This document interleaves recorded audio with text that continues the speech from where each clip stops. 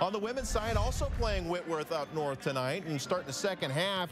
Brianne Maley with the acrobatic shot, and she's fouled. Pirates were down 1 at this point, but we go down in the fourth quarter, down by 5. Casey McConnell hits the clutch 3. She's pumped because Whitworth is down just 1 score. But the Missionaries wouldn't be denied tonight. Emily Rommel is going to muscle her way to the rim. She had 12 points tonight, and Whitman hangs on for a 3-point win on the road. They improved to 10-1. Pirates fall to 7-5. The Eastern Eagles are getting ready to play their new/old rivals in the Big Sky Conference.